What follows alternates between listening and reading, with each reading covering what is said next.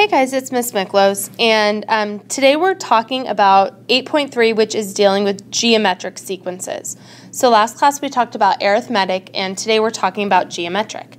And so a sequence is geometric when the ratios of consecutive numbers are the same.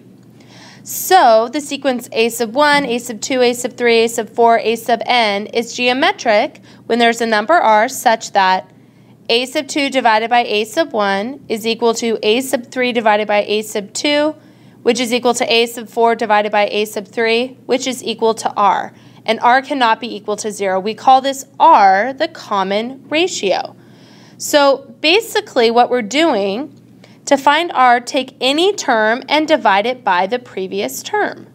So in arithmetic we had a common difference, which was any term minus the previous term. Here we have our common ratio, which is any term divided by the previous term. So example 1, it says, if the sequence is geometric, we need to find the common ratio r. And in order to figure out the pattern to see if something is geometric or arithmetic or neither, we need to find 3 terms. Okay, so we're going to start here. I'm going to find out what is a sub 1. A sub 1 is 2 to the first power, which is 2. A sub 2 would be 2 squared, which is 4. And a sub 3 would be 2 cubed, which is 8. So if we look at this, it looks like I'm multiplying by the same thing each time. So I can take any term and divide it by the previous term, and we would get that our ratio is 2. So 2 times 2 is 4, 4 times 2 is 8. Okay, so that does work. This is geometric. Okay, our next problem here, let's go ahead and figure out what is a sub 1. So I have 4 times 3 to the first power, which is 12. A sub 2 would be 4 times 3 squared, which would give us 4 times 9, which is 36. And a sub 3 is going to be 4 times 3 cubed. So 4 times 27 gives me 108. So to find the ratio, I'm going to do 36 divided by 12, which is 3. And let's double check. 12 times 3 is 36. 3 times 36 is 108. So that tells us that our ratio here is 3. So I'm just going to make sure we know that those are our answers. Okay, for C, a sub 1 is negative 1/3, and notice that's in parentheses, to the first power, which is negative 1/3. A sub 2 is negative 1/3 squared. Yep, that's the bell to go to class, so there you go. Negative 1/3 squared becomes 1/9. A cubed would be negative 1/3 cubed, which is negative 1 over 27. So to find our ratio here, I'm going to do 1/9 divided by negative 1/3. I know dividing by a fraction is like multiplying by the reciprocal, and I get negative 1/3 is our ratio. Okay, for D, I'm going to do the same thing. A sub 1 is not n. We're substituting n for n, so it would be 1 squared, which is 1. A sub 2 would be 2 squared, which is 4. A sub 3 is 3 squared, which is 9. Now looking at this, if I did 4 divided by 1 and got 4, that tells me that this would be our common ratio. 1 times 4 is 4. Our next number should then be 4 times 4, which is 16, and I don't have 16 there. So what this tells me is that we actually do not have a common ratio. Okay, this is not a geometric sequence. And what I want us to kind of look at now, if we look at these 3 that were geometric, notice that the ratio is whatever the base is for what I'm taking to a power. Okay, just like on arithmetic, it was the coefficient of n. If it's geometric, it's going to be the base. Notice on D, my base here is n. It's not a number to the nth power. So that's kind of showing me that there's some sort of issue. So number 2, it says find the first 5 terms of the geometric sequence if a sub 1 and equals 3 and r equals 2. So I know a sub 1 is 3, so to get to the next term I would multiply by 2, and then multiply by 2, multiply by 2, multiply by 2. So if we're given a sub 1 and r, it's pretty easy for us to find that sequence. Now, this is what some of us were having a tough time on, is determining the nth term formula for this specific sequence. So I'm going to go ahead and write a sub n equals something, why don't we just call it x, times 2 to the nth power. Now, I'm basing that off of what we saw on these problems, where I noticed that all 3 of these I had whatever the ratio is to the nth power.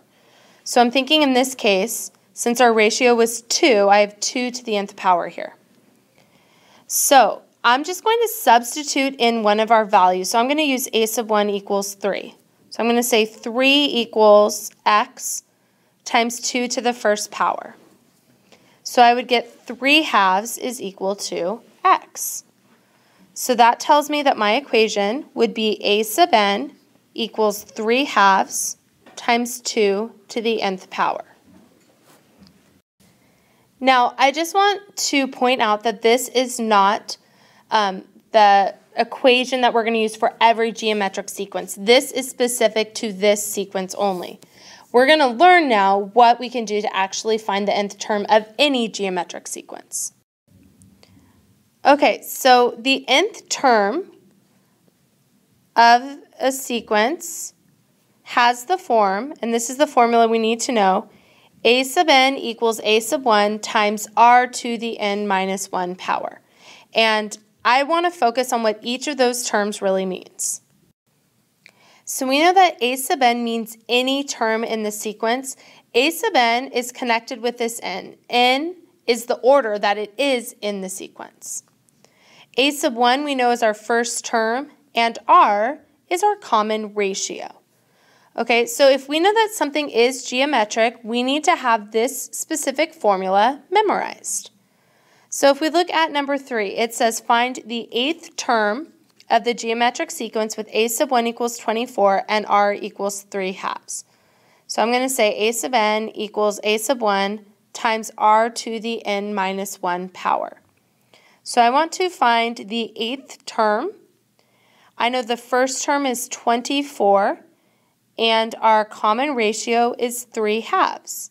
And I'm going to take it to the 8 minus 1 power.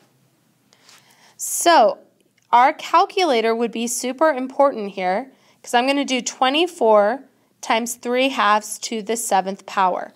I'm going to have to go ahead and put this in my calculator and then use MathFrac to simplify it, and I would get 6,561 over 16.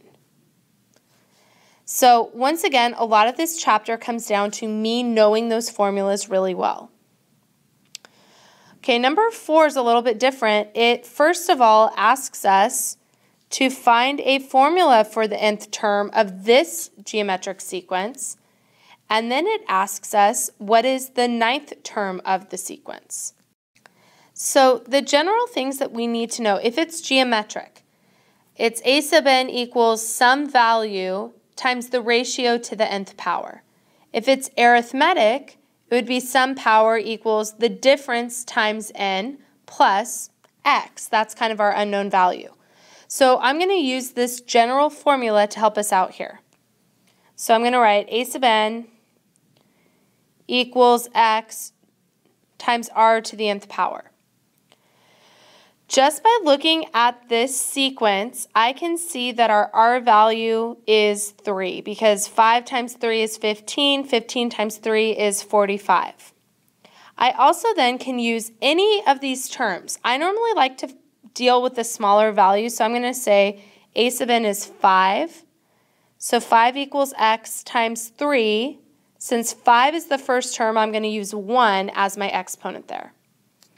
So I get 5/3 equals x. So our equation would be a sub n equals 5/3 times 3 to the nth power. Now, they're specifically asking us then to find the 9th term of this sequence. So I'm going to say a sub 9 equals 5/3 times 3 to the 9th power. And that's something I would go ahead and put into my calculator, and I would get 32,805. Now, sometimes the book isn't going to ask us to do this, and if not, then I would just use our general formula and substitute in order to find the 9th term. The final thing that we're doing here is finding the sum of a finite geometric sequence. Okay, and this is going to be our formula right here.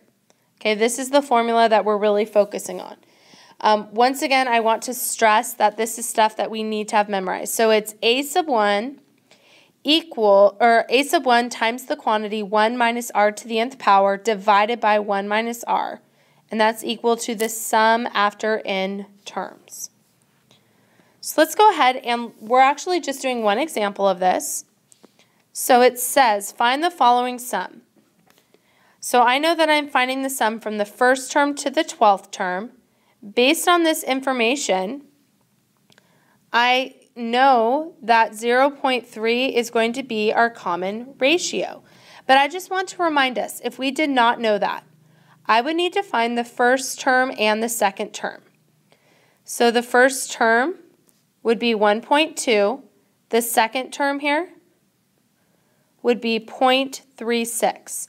Our common ratio is any term divided by the previous term, which gives me 0.3. So that's what we have right here. So the sum of n terms is equal to a sub 1 times 1 minus r to the nth over 1 minus r. So I'm going to say the sum after 12 terms, and I'm using 12 because that's our upper limit of summation, equals, we found that a sub 1 was 1.2 times 1 minus 0.3 to the 12th power divided by 1 minus 0.3. Now, one of the biggest mistakes that I will see on a problem like this is not putting it into your calculator correctly. So I just want to remind us that it is important that we put parentheses around numerators and denominators and a parenthesis around the entire fraction when we put it into our calculator. When I input that, I end up getting 1.714. So that is the sum after 12 terms of this specific sequence. So some things that I want to stress. I would definitely expect to have a quiz on this. And we need to know these formulas. We need to have our arithmetic formulas memorized and our geometric formulas memorized. We need to know, when is something arithmetic instead of geometric? Why do we use a certain formula over another one? Okay, so those are all just little pieces that you guys need to know in order to be successful in this chapter.